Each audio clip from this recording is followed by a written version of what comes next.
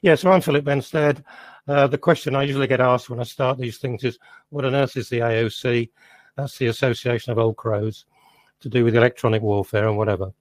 So a quick bio. I started my career back in the days of the Civil War, the Cold War, 1969, and I was designing and implementing sensor systems, mainly radar, as you could see, all these different systems. That's what we produced. 84 sites, all totally integrated, never ever used in anger, thank goodness. I then joined Plessey's and we worked on all sorts of different projects and different kinds of sensors or whatever. I went back into the design stage with Plessey and looking after various things. Some of the babies here, we've got that Samson, which goes on the Type 45, Type 996, and the Watchman radar, which is still in service. I then moved into EGNOS, the European satellite system, and then Galileo. Short time working on these things. Cymax, SCADA, with Siemens, into airport design, and then around about the turn of the century, we were looking at wind farms and their impact on primary radars. So I worked on ADS-B, multilateration, latterly on the Marshall system for the MOD, and the last 7 or 8 years on drones. Okay, quickly, let's go down. We're all navigators, PNT, first acronym, and this has been around for thousands of years. Where am I going, and what time is it? And of course, these days, it's all down to these things. Health warning, more acronyms coming up, don't worry about it. So how do we do on reporting? We report in the air traffic management business 5 different ways. The first one is what I call sometimes. So it's the guy in the plane with his radio. If you've got HF or UHF coverage, you report your position. We've got a contract link here, but that costs money. So it's used occasionally, but not very often. And then so we've got radar, ADS broadcast. Don't worry, I'll put the acronyms up. So these are basically sending information down. So the data rates get better. So that's air traffic services. So that's what we're going to be talking about. So it's data that's going up and down. So there are 3 pillars of air traffic control, and these go back to after the Second World War, when those systems were designed and the procedures: communications, navigation, and surveillance. We're going to be talking about the surveillance ones. First of all, what's air traffic control? It's the safe and expeditious movement of air traffic, obviously. Maintain separation, otherwise this happens. But radar is an advisory service. The ultimate responsibility is with the flyer, so it's really air traffic management, not control. Now, these are my views. I've been an independent consultant for quite a long time, so you won't necessarily get the party line. You'll get what I've found out through all my experiences. So let's look at Europe, single European sky. The current infrastructure for surveillance is this.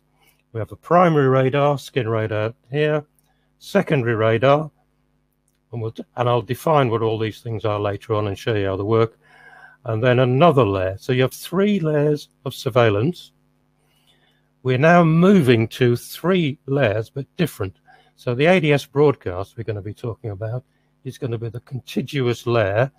There's gaps in this, not in this, followed by secondary radar, and the primary radar, as you can see by the wording, when required for safety and security. Frankly, for air traffic control, air traffic management, you only need the primary radar when something goes wrong, as in 9/11, of course, famous example. So next time you fly, be assured. Right, the running order of what we're going to talk about. I offered to do 4 presentations. The answer was yes. So you're getting 4 for the price of 1. So we're going to look at surveillance from the towers, the optical side, obviously, through to TCAS, traffic collision, ADS broadcast, multilateration, wide area. So that's the basic, the building blocks, if you like. Then the impact of wind farms on primary radar. What is space-based? That's a new kid on the block.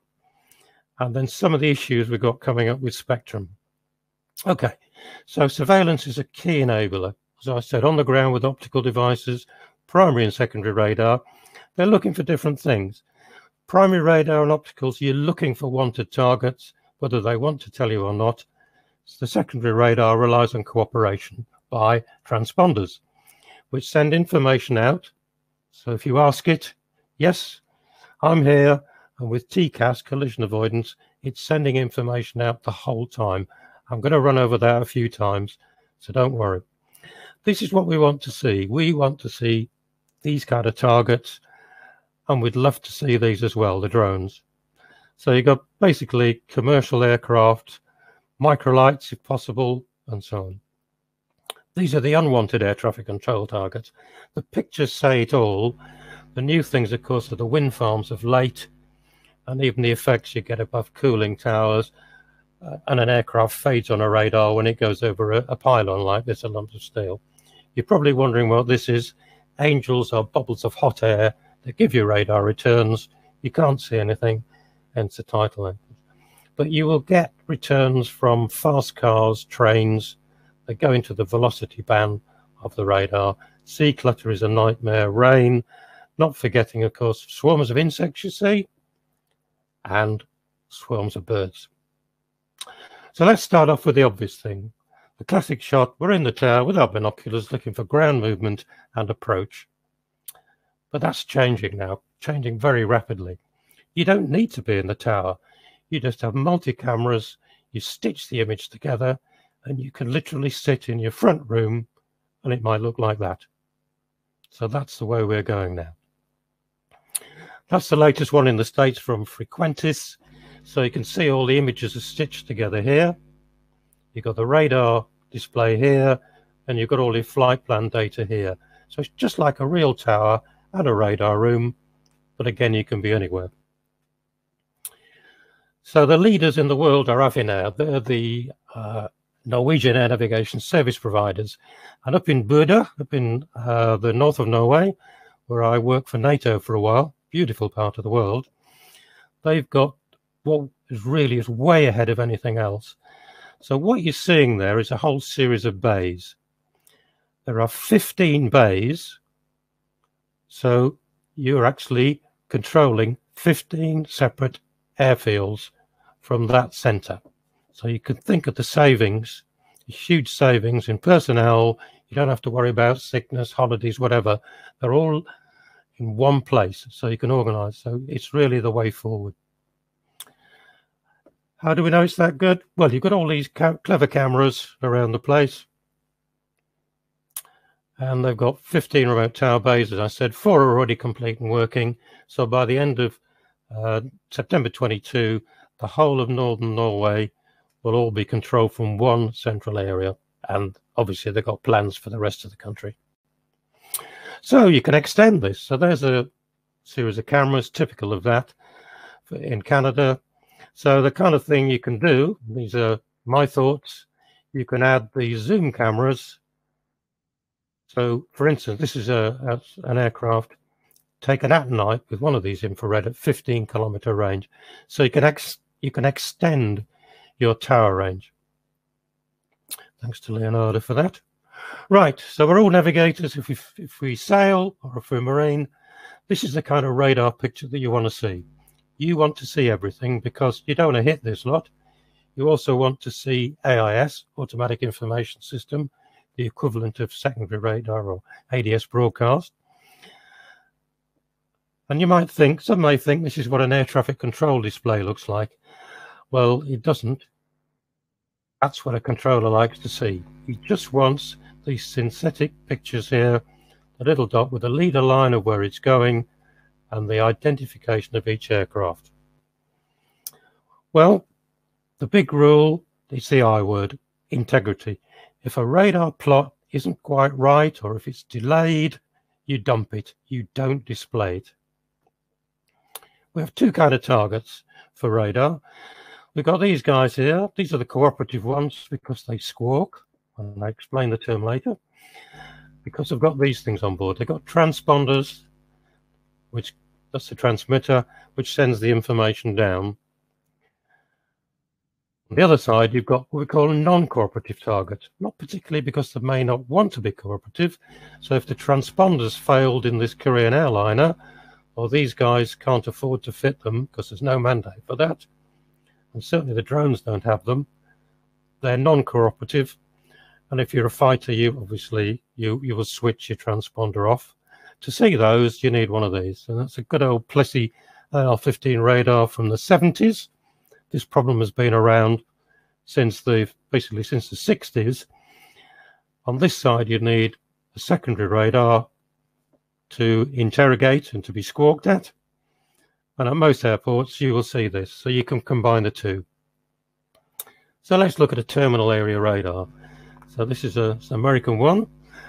And for the primary radar, you're looking out to 60 miles, 30,000 feet, and you get a plot every 4 seconds. Note the velocity range, though. You limit it because you don't want stuff getting in, slow moving stuff on the ground, screwing it up, and because it costs money processing to go to a higher velocity, you go for that. So that's a classic thing. So it's 2D only, range and azimuth. But the secondary radar you saw, that works in a different way. That doesn't send a pulse up in the same way. It sends a series of pulses. So there's the aircraft in the sky with this transponder. There's your antenna for the secondary radar, and it's got what we call an interrogator. So it sends up at 10:30 a pair of pulses, or 3 pulses, and depending on the spacing, if it's mode A, short spacing, then it's just basically saying, who are you? If it's got a longer pulse, that's mode Charlie, mode C. That gives you height data. How does it do it? Well, in the aircraft, there's this little box here. This is the transponder feed. You get a code from the ground, from control. That is your code while you're in our area. So you send that code back at 1090 megahertz. The code tells you who you are, and you can decode that to give you the call sign. And then there may be data, in this case, height, which the clever thing down here decodes all the data, and you get a nice picture. And the big advantage is you're out to 250 nautical miles, not just 60 miles. Now, if we take a closer look at the picture, you'll see why secondary radar is so much better. There's a primary target. It's just a blob. Here's a target here with a primary radar and the secondary label. So you've got its altitude, you've got its identification, you've got its ground speed, and the fact that it's got traffic collision avoidance fitted. So much more data. So you know whether it's going up or down. You can tell by the way that, or faster or slower. Right. And we've got about 500 of those stations across Europe at the moment. And as we rationalize and technology gets better, those numbers will come down. So technical terms we need to know. We've already talked about the squawk. So we interrogate, and then we squawk back. So that's a once event. That's a single event. Squit is different. But to squit, every half a second, we send out information. So we use that for collision avoidance. We use that for ADS broadcast. So we're going from a data rate of every 4 seconds to half a second. Much, much better. Right. How does ADS-B, automatic dependent surveillance broadcast, work? There's a couple of aircraft in the sky. There's GNSS, your satellites. They send down navigational signals to the aircraft. So the aircraft knows where it is. It's got far more information about itself, obviously, than the controller on the ground. So you just send the information down through the ground network that distributes it around. And you also have the information going, if it's fitted properly, between the aircraft. So the pilot or the flyer then sees other aircraft that are fitted, where they are, which way they're going. And on the ground, it integrates beautifully into a conventional air traffic management display. And if you've got Flight Radar 24 on your smartphone, that's where the information comes from, the ADS broadcast. And I'll be showing you at the end an example of how useful it is. So if you're a marine person, it's just the same as AIS with the globe tracking and the other applications you can get. Right, so we've got this ADS broadcast data. It's very useful, but you can improve the integrity by using what we call multilateration or triangulation. Just like a GNSS, you're doing something different. So you're using the time of arrival. You know you've got different stations receiving the data from the same aircraft. It all goes back to a center, and you do the calculations based on the times. So it's fairly straightforward. If you've got 3 ground stations, you get X and Y. With 4, you then get the altitude. And you might say, well, so what? Well, the data that's coming down, this altitude data, comes from the aircraft. Now, altimeters are notoriously unreliable. There's been a whole series of crashes due to altimeter problems. And though it comes down on the secondary radar, you can say, I'm sending height down. If your altimeter's wrong, that's feeding the same wrong data to the ground. So if you ask the controller, how high am I? He doesn't know. He can only read out what you're sending him. Whereas with multilateration, you compute the altitude in a different way. Because you've got the ident already, that's not a problem. Right, so it's all down to time difference of arrival, just like GNSS. And unfortunately, it's all at 1090 megahertz again. So Heathrow was the first airport in the world to use multilateration. And you're probably asking why, because there's a very visible surface movement radar on the outer road. Well, the problem is, as you can see, there are lots of places where you can't see. Radar doesn't see, unfortunately, round corners. So what they've done, they've added lots of these all over Heathrow. Now, when they started from memory, I think we started off with 17 of these around Heathrow. To give you this is a ground movement sort of picture. Now, so currently upgrading the 31 stations, installing 21 new ones. So that means as the airport is expanded, you can expand with it very easily and very cheaply. So this is what they're doing. Obviously, they work at night for that. But you can see from this how small the antenna is. So if you've got a corner you can't see around, just stick another antenna in with a data feed. Very simple. You can extend that. So multilateration over a wider area, needless to say, another acronym is called WAM. One of the world leaders on WAM and ADSB is ERA. It's a Czech company. And they're doing helicopter monitoring, which is ideal for down to 100 feet, which with a radar you just can't do because of the curvature of the Earth. So that's happening. And then you can do a country. So if you're starting off with a country which is relatively backward, like Azerbaijan, you don't need to put lots of radar in. Just go for ADS broadcast. And multilateration, there it is. That's right across the country.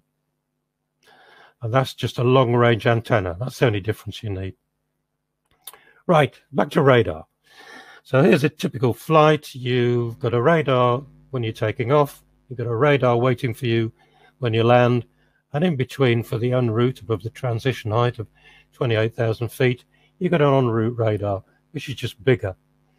So you're in radar. If you're lucky, you're in radar coverage the whole way.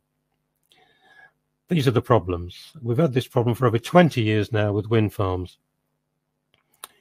I won't go through all the bullets, but basically they are big, ugly targets, lots of metal, and they rotate. So they're a perfect primary radar target. Huge fixed returns and lots of Doppler-rich components. And I'll explain the Doppler part in a minute. So the poor old radar. And this is the elephant in the room, always. To continue operation, you have to have a fully approved 4-part safety case. So if you want to put a wind farm in, you've got to prove you can mitigate the effects. Otherwise, you'll never get your safety case. You'll never get permission. So why do we have a problem? Well, they're oldie-worldy, and this kind of antenna has been around since the 1950s. And the shape of the beam is like a hand. So it's fairly narrow in azimuth, hopefully, but you need it to be as wide as possible in the vertical extent. Fortunately, that means these days you see wind farms. Now, we've already said we've had fixed and moving clutter misuse from day one. All the things we've talked about. So what's the problem? Why doesn't it get rid of them? Well, this is a list of all the signal processing techniques. I'm not going to go through them all. All I'm saying is just trust me. These have been around for a long time. They work very well against conventional clutter. Wind farms gives them a real problem. And all because it's mainly after the signal is received, beyond the antenna. So here's a Mickey Mouse drawing of how a primary radar works. You set up a transmitted pulse. A tiny fraction of the energy comes back from the metal frame, hopefully, as an echo. So, and the duplexer, to answer your question, is it stops the transmitter blowing up the receiver, basically. So that's how it works. You got the processing, and you get a pretty picture on the ground. Now, you remember the picture of the drawing of the antenna there that we were looking at here? So this is the vertical coverage diagram, okay? And the way these have worked since the 1970s is you always have a problem low down. So the red beam is a conventional antenna, the vertical beam. You need to tilt it at that angle to get power in the right place. But the problem is, down here in the shorter range, you're illuminating lots of fixed clutter, mountains, buildings, all sorts. So when PIN switches were invented back in the late 60s, people thought, we can do something here. We can put a second horn. That's what a horn looks like. We'll put a second horn on there just for receive only. We will tilt it slightly, which makes the beam tilt up. So you've got a receive beam, and then you've got a transmit and receive beam. So very simply, you switch over for, say, a 60-mile radar, you'd switch over at 12, 15 miles, nautical miles, and you go from this beam, which is tilted up, so it doesn't see so much of the ground clutter, then you go out to this beam here. So that's the way it's worked for many, many years. So say, and these are just the patterns, but that's the principle. So how does that affect us? Well, let's look at wind turbines and what comes back. So these are what we call polar diagrams. Don't worry about the numbers, but trust me, you get a lot of radar energy back from those. And you also get, that's the front, you actually get more from the back. Wind sensor in the back of the nacelle gives you more than that. And that's looking through the vertical patterns. But it's all in the numbers. So a radar will see a small aircraft as a 1 to 2 square meter target. The current wind turbine and getting bigger, you're looking at 1,000 square meters straight away. And the big problem is this, the fluctuation due to the rotation of the blades. It's equivalent to having 3 Boeing 747s on the pylon rotating. So the returns are absolutely huge and they are fluctuating. Well, so what, you might say? Okay, well, first thing is, all the generators, the gearbox, everything inside is lumpy metal. On the back, they put usually flat, it's like a corner reflector. If you're a sailor, you know what the corner reflectors do. And the wind sensor on the top also gives you returns. Right, so it's all down to this man, Christian Doppler. When he was studying the stars, had to explain how the colours change, and he worked out, very clever guy, that as they moved away, the frequency of the light changed, hence what we call a Doppler effect. Now, air traffic control and air defence radars conventionally work using the Doppler principle. So if it's a fixed target, a hill, a building, a chimney, a mast, you know it's something you don't want to see, there's no Doppler shift, reject it. It's a moving target, which gives you Doppler shift, like an aircraft, you retain it, which is great, been great for years. The problem is the Doppler shift from rotating blades on wind farms give you horrendous problems, and they fill up the processing and saturate it.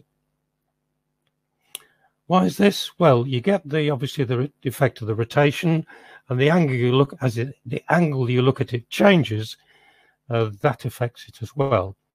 So if you remember the velocity response of the radar, where you don't see the drones and the fighter aircraft, it pretty well fills up all your filters all the way.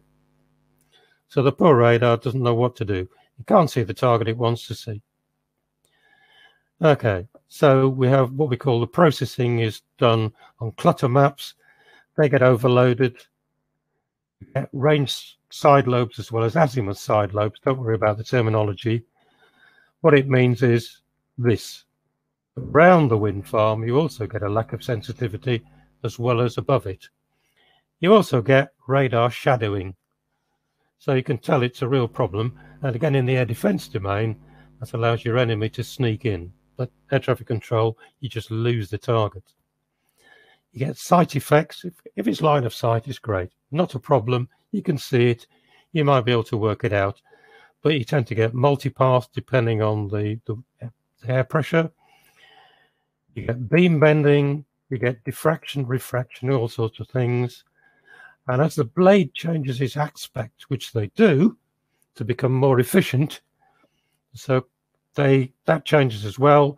And if you want to go and stand and look at a wind farm, you'll actually find the turbines all point in slightly different directions. If for a sailor, you'll know that somebody sails by, they take your wind. That's exactly the effect. You get inter-turbine reflections. So you can imagine trying to predict all the effects. It's pretty well impossible. We tried it at University of Manchester and gave up. It's just impossible to predict. So everything varies. So it's another fine mess. So what do we do about it? Well, let's just look at the problem first of all. Now, I've used a picture of an analog radar that gives you video because this explains the problem. This is Prestwick Airport with a common display, 25-mile nautical mile range with 5-mile range means. Right, okay. You can see 4 wind farms here. I will now take a closer look. So you can actually see here these wind turbines are visible and the processing isn't taking them out. So that's what a target looks like. That's a primary radar target. This is all the track history. That's the last plot. And next to it is a secondary radar label we were talking about. Now, if we look further south at Hadyard Hill, which has 15 turbines, you can see as we go across the turbines, you get a horrible mess for the primary radar, but the SSL label can be seen. So you're thinking, well, that's great. The only problem is you have to guarantee service if the transponder has failed. So there's another look. This is a Watchman radar, again, showing an analog picture. The aircraft is going that way.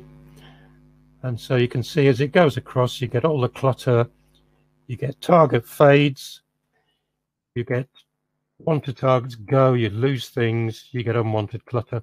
Now, a Mark 1 eyeball can pretty well work out that something's going on.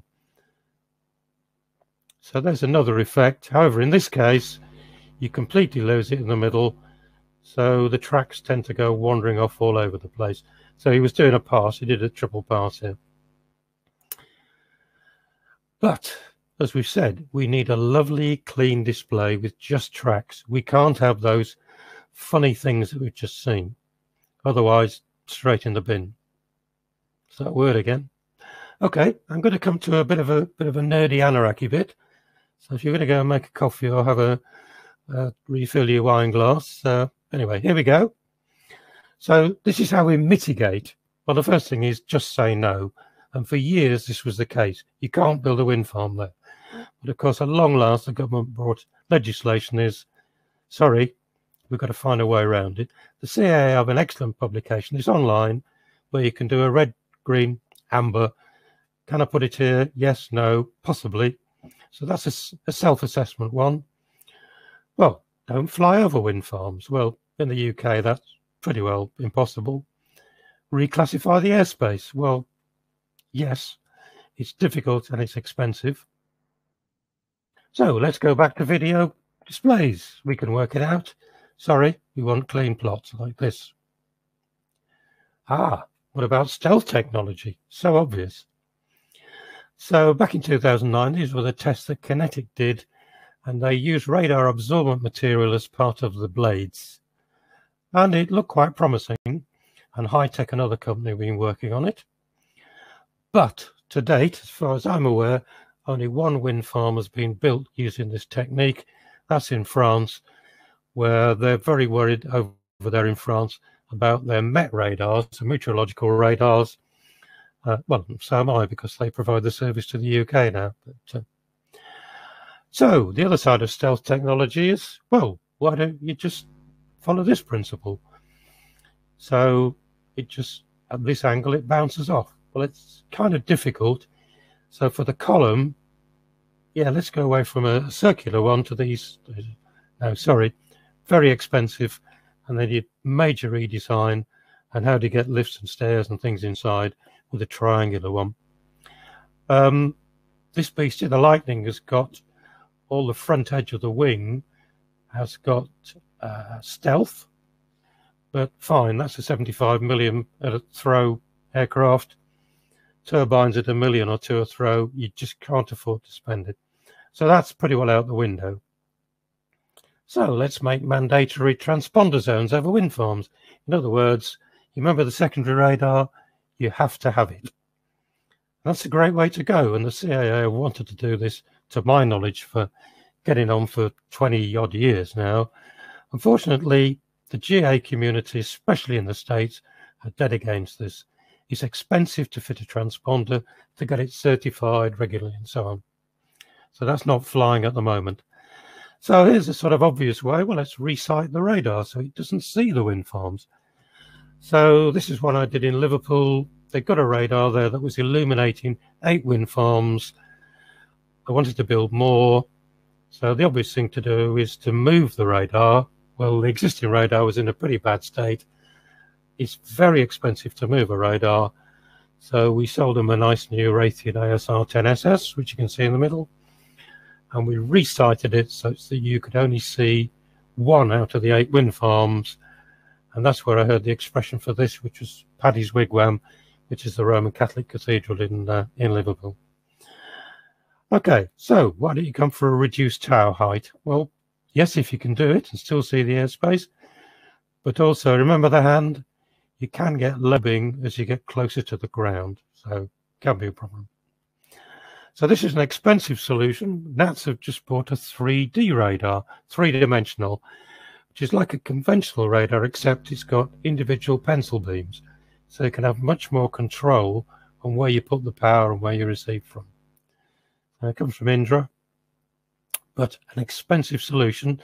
But again, if it's the right solution, that's it. Let's go with that. Now, do you remember the switching between the beams?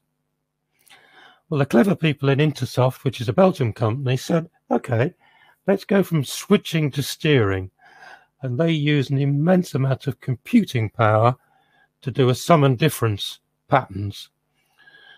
The advantage of that is, depending on the range, where the clutter is low, you can steer the beam up, medium range, and so on. So depending on your range, you can just put the little null, so we can see here where you've got a wind farm.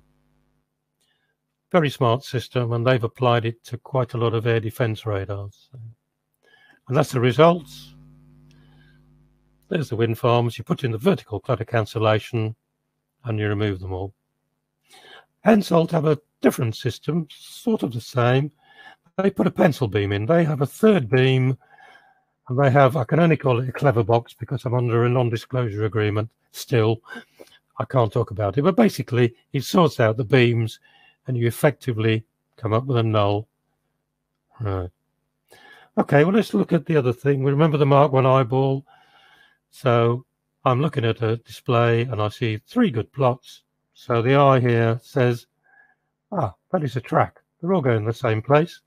I got position and time, so a computer can do that, a processor. And that's basically the way we work in air traffic management. Very useful, especially when you've got another aircraft. You remember the leader lines? You can work from that where it's going. So that's great. However, over a wind farm, and these are real trials, so there's an aircraft track on the radar. Over the wind farm, you get brakes. So the tracker did a pretty good job in working it out, but there are still too many brakes and a false target to be acceptable as change. But it can be part of a solution, a mitigation. Here's a very pragmatic solution. I sat down and worked out over a lot of coffee with Cambridge Airport. They wanted to put a wind farm in, but it was under an emergency area. Cambridge is unique. They use it for military repair, civil, there's a bit of GA. So we came up with a deal. We said, okay, we'll enhance the air traffic control facilities, and then we'll put in a separate suite with displays and a recorder to teach the controllers what it looks like when an aircraft comes in over the top. I say it was only a rarely used bit of airspace. We went to the Civil Aviation Authority, the Military Aviation Authority. They said yes, and then it went. So everybody was happy. So, non-auto initiation zones. Don't worry about the words. Very simple. Remember, you've got plots and then you form a track. Okay, that's great. So once the track's going, that's wonderful.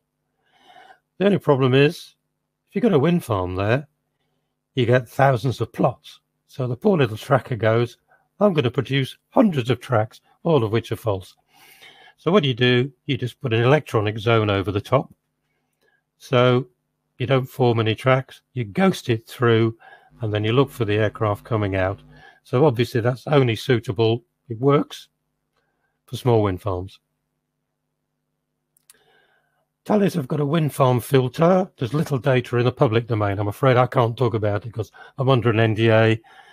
Basically, it's a filter that looks at the orientation of the rotor and the bleeds, and if you've seen the problem with that, and then it does estimates and acts as a filter. Thales are also doing other work, which I'll mention later on.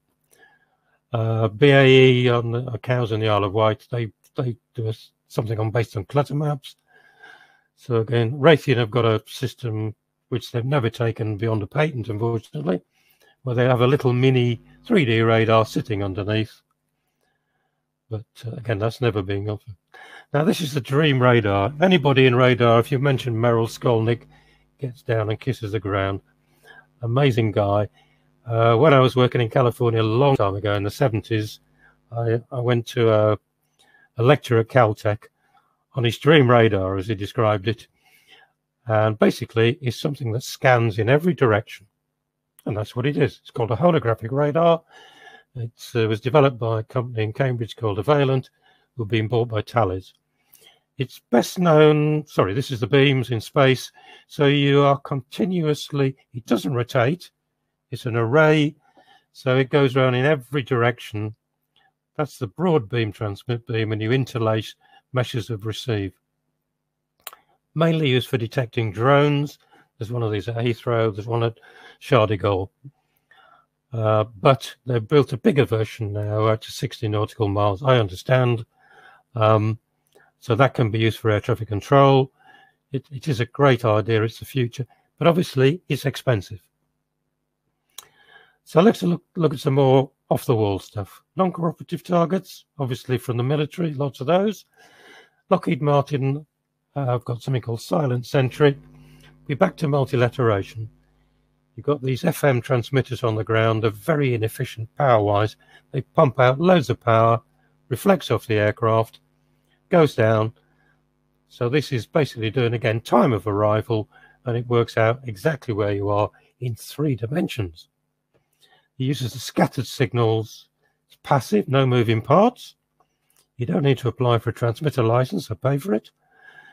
3D tracking, and you get velocity as well. Brilliant. What could possibly go wrong? Well, fortunately, getting a safety case for this in a civil environment is almost impossible. We're moving to DAB, which is far more efficient in terms of power. The antennas make the power hug the ground. So let's look at a proven solution. So thanks to BAEs for this little diagram. So you put another radar in. There's your main radar. It's got wind farms that it can see. So you put a second radar in, your terrain screen its coverage. So it can see the aircraft but not the wind farms. And then you integrate the data. It's fine. There we go. You may have secondary radar data as well. You've got to combine. It's robust, it's proven, but it's expensive. You've got to buy another primary radar, and anything to do with wind farms could have 25-year life, no question. Okay, you may get registration errors at different heights, but they're solvable problems. And of course, it's no use for offshore.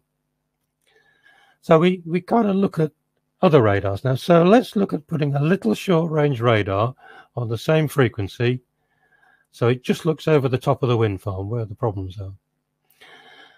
Fast scan and narrow beam width. You can see it looks like a marine radar. It's at S-band, the same as the primary.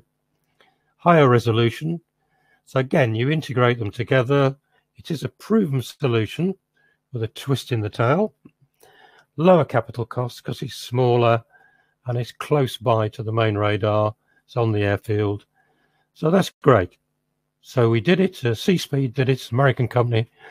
So this is near Manston Airport, looking over the Thanet wind farm, and it works beautifully.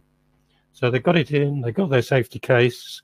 This was Seaspeed's first excursion into Europe. They are very pleased.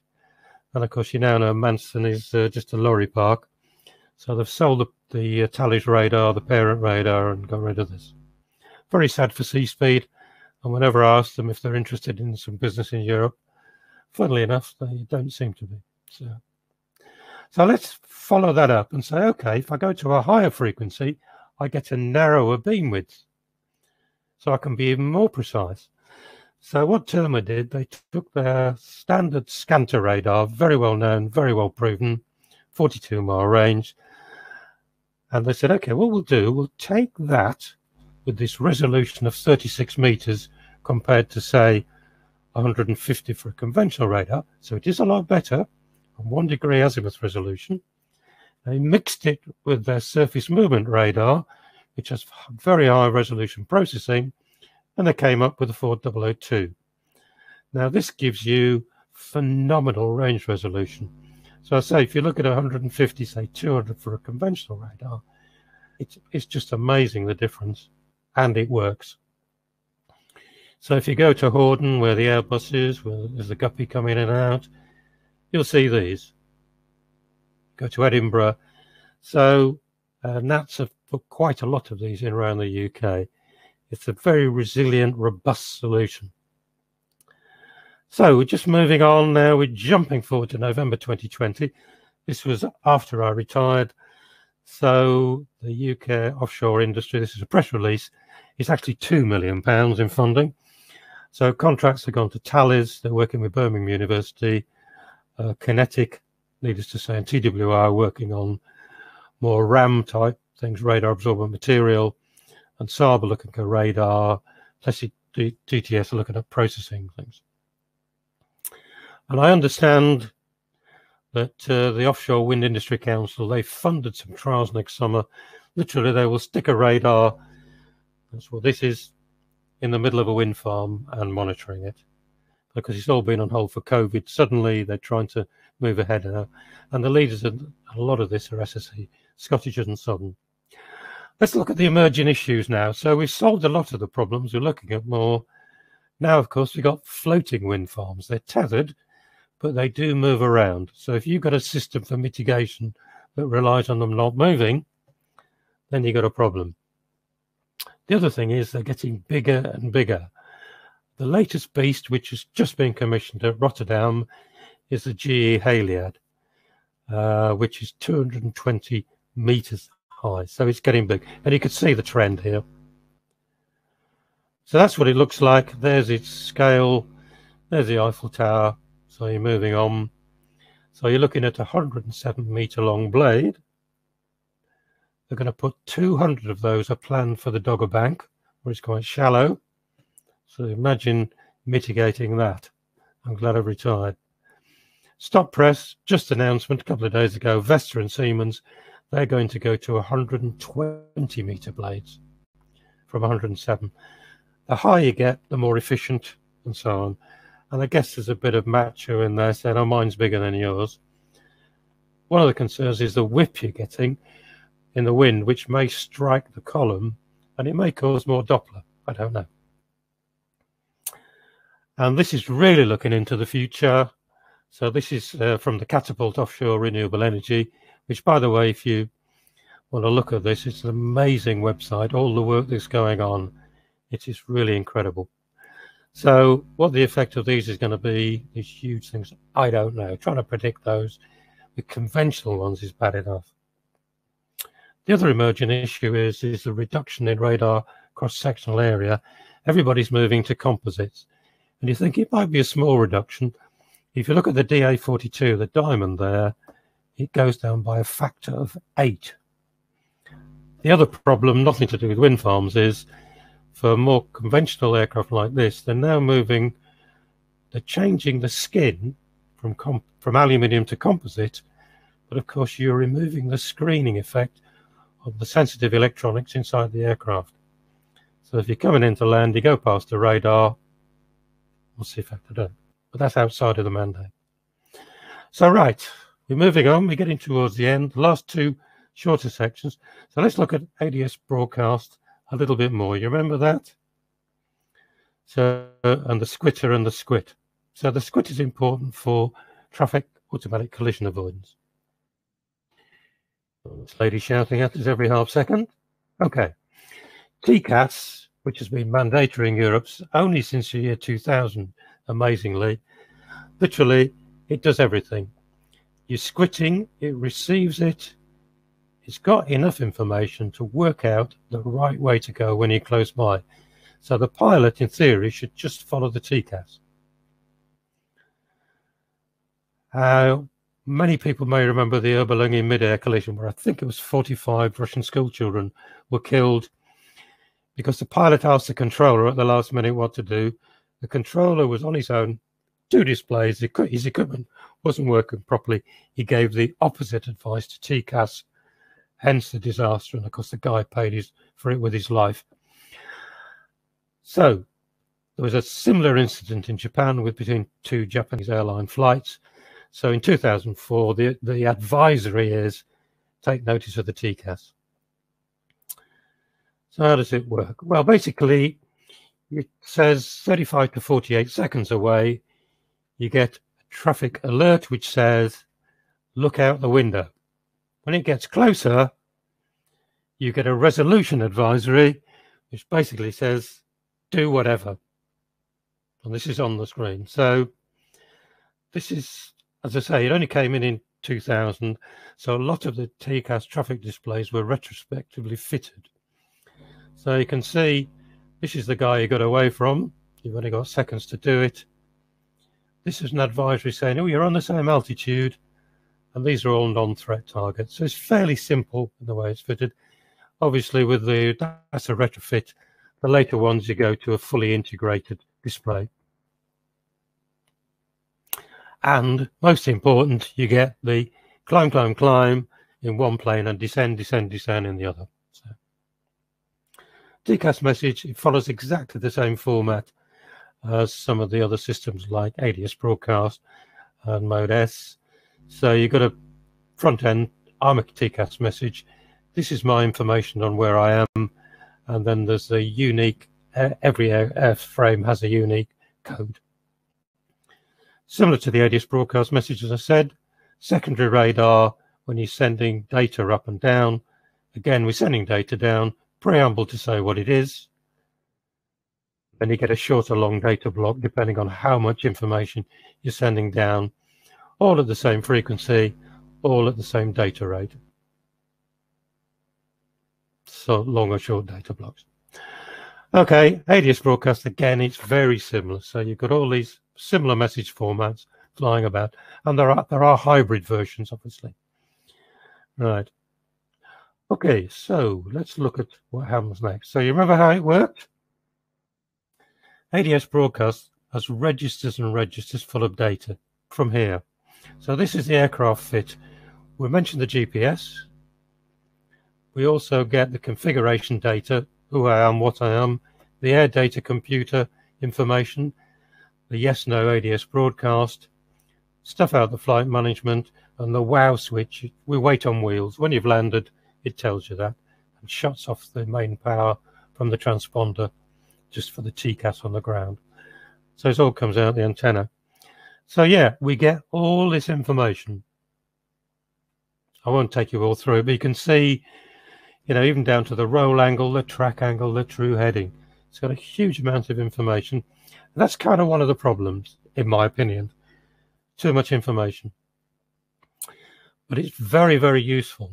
There was a tragedy earlier this year out in Indonesia, Jakarta. The guy took off, went up, and literally just crashed into the sea. But this is straight off flight radar 24. So anybody can access information. So you can see here what we've got. We've got the speed, we've got the altitude, we've got all the parameters are all there. There was a problem with the left-hand engine. We still don't know why it crashed, but they had other problems as well. It looked like the left-hand engine went funny. Right, so ADS broadcast, let's look at the take-up. So if you look at the equipage across Europe for the latest version, back here, January 2018, we were down in the 25% of all aircraft had this fitted. Now look at this, despite COVID, October 2020, we're up around about the 80%. So it's really moving on very quickly. And that's just another way of showing it. Whether we'll ever get to 100%, that's where we are now. And these are just the regulations. Anything above 5.7 tons maximum takeoff weight. And then these are the transponder. There are two organizations, one in Europe, one in America, EUROK and RTCA, that set the standards, and they're usually pretty similar. Okay, so ADS broadcast is wonderful. Why do we need space-based? Well, let's look at the ground cover for conventional ADS-B. Don't worry about the colors of each individual thing. Just look at the coverage on the ground. So at 3,000 feet, you've got this kind of coverage. Obviously, at 30,000 feet, you've got a huge amount more. But what about these guys over here? What's happening over here? Nothing.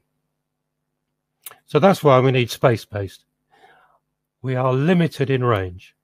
Now, if I'd have been given this presentation last May, I would have said there are two competitors.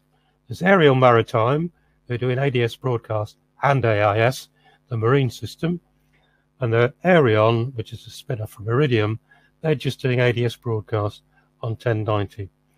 Last June, GomSpace, who own Aerial Maritime, decided to pull the plug. There are manufacturers of cube satellites. So they decided, no, Aerion, I think, my interpretation, Aerion are way ahead.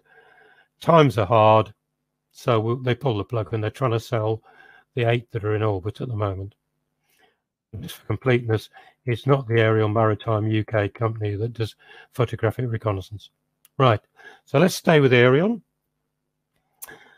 And it's all in this context, I think. I think we all worry about all the traumas after the Malaysian Airlines flight went down. We just didn't have a clue where it was. So we said ground-based ADS-B, we're range limited. 30% of the world in early 2019 was covered by the surveillance I've been describing. Now, 2019, April, we suddenly got 100% global coverage. All thanks to this. So this is the Aerion system. It's taken them 8 years to deploy, so you can imagine the investment. So they've put up 66 satellites. These are conventional satellite planes, 11 per plane. They've got 9 in orbit as backup, again, to get the safety case certification. 6 on the ground waiting to go. So that's what a satellite looks like. The payload is that, those little white boxes, which comes from the Harris Corporation. So how does it work? So we've got our aircraft up in the sky, squitting away, giving all its information. So it's sending out all the stuff we've been talking about. It goes to the nearest satellite, picks it up in the plane. Now, if this isn't over a teleport, a ground station, it cross-links to the satellite that is, sends the information down to the teleport, and then across into the operations center, out to the processing and distribution. So the air navigation service provider, say it's the UK, will then get all that information as a conventional picture. One of the disadvantages of the data rate was predicted to be about 8 seconds, but in fact we're coming in at 4 and 5 seconds. So it is a lot better. all the information is sent using its standard interchange messages. So it comes up just looking like a normal picture. Right. Let's look at the risks. It's in the low Earth orbit. There's an awful lot of space junk there. And that's a coming problem with Elon Musk chucking up even more. But the good news is if you get a CME, a coronal mass ejection, obviously in the low orbit, you're less susceptible. Though there were 3 events last November, one day, but it wasn't too bad. So that is the worldwide cover. Absolutely amazing. We've suddenly got, for the first time ever, and of course at the higher areas up in the en route above 28,000 feet, that's where it is important. Let's look at the North Atlantic tracks. So as you can see by the date, they were all, well, I guess it's pre-COVID, so it was busy then. So these were the tracks that are coming across. And you'll notice how symmetrical they are.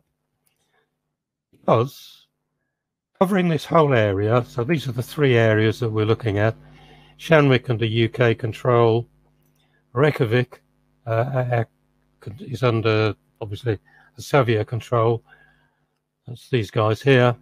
And then the Gander area is under NavCanada and part of it on the FAA.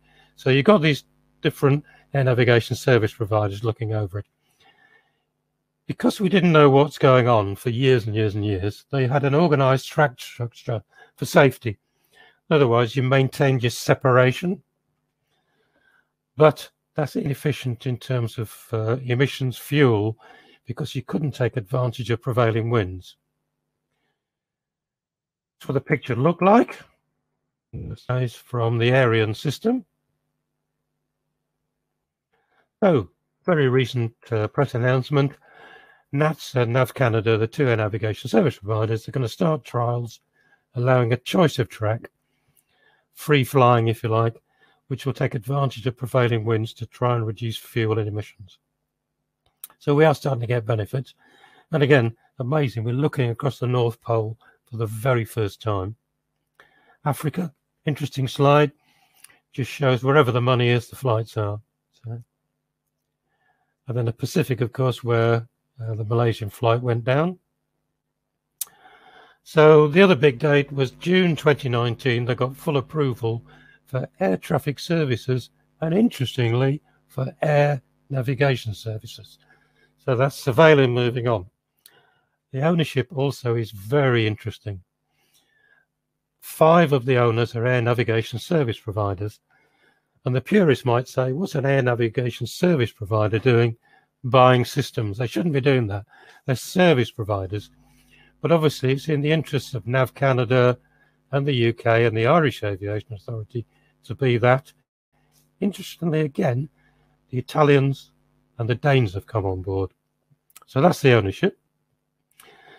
So needless to say, the first customers, as always, Hong Kong and Singapore are always in. They're always the innovators. Isavia, the Reykjavik Iceland people, they were the very first customer for obvious reasons. And out of that, we're now seeing spin-offs. We're getting gate-to-gate data services being offered by Ariane. FAA have signed up an agreement. 29th of January, recent stuff, Airports Authority, they've got operational, monitoring the 3rd largest airspace. And Avinor, again, you remember the Buda area where they are not only got remote towers, but they're doing helicopter monitoring. They're also going to use it for that area as well.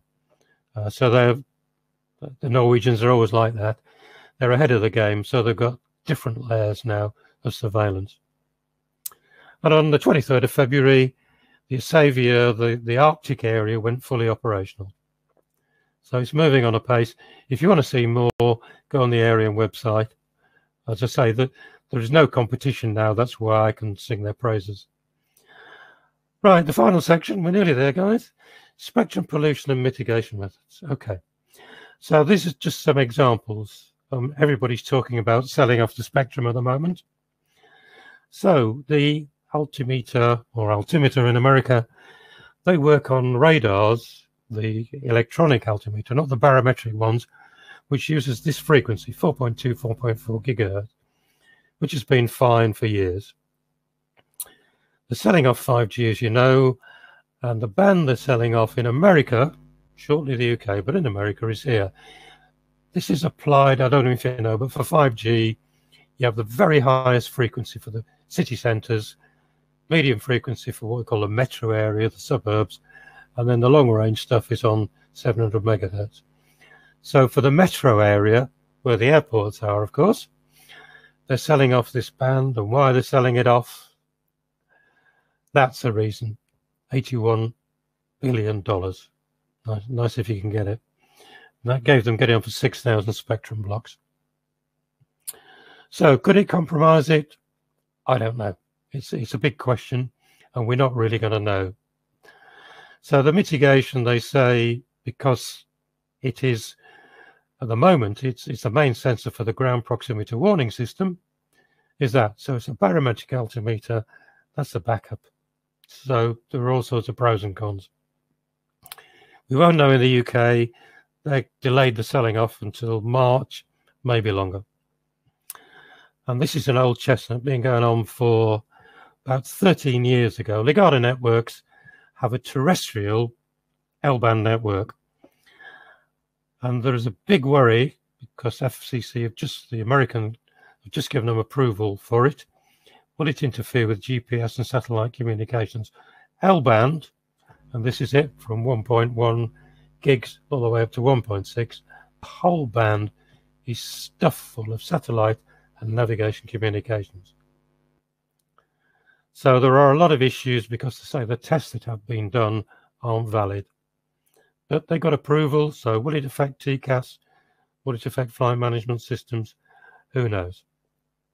And of course, the one I've been talking about all evening, the crowded 1090 megahertz. I've only been talking about the civils because the military, the IFF, is on the same frequency as well. Secure Control have issued the statement, potential to threaten safe and efficient operations, and there is a monitoring program going on right across Europe. Who knows? Now, my personal view is stop interrogating so much. Interrogate less. You don't, most air navigation service providers, in my view, over-interrogate, and there needs to be a program to reduce that. Okay, we've already got other techniques, mode select and clusters. We talked about mode select where the interrogator on the ground pairs up with an aircraft. It doesn't need to keep interrogating it because it's got all the data as to where it's going. So you just extend that by saying, well, I've got this target. I'll hand over to my buddy because it's moving towards this radar coverage. So that's that. That was all proved during the POEMS program between the UK, France, and Germany, I think 17 years ago, but hasn't really been adopted.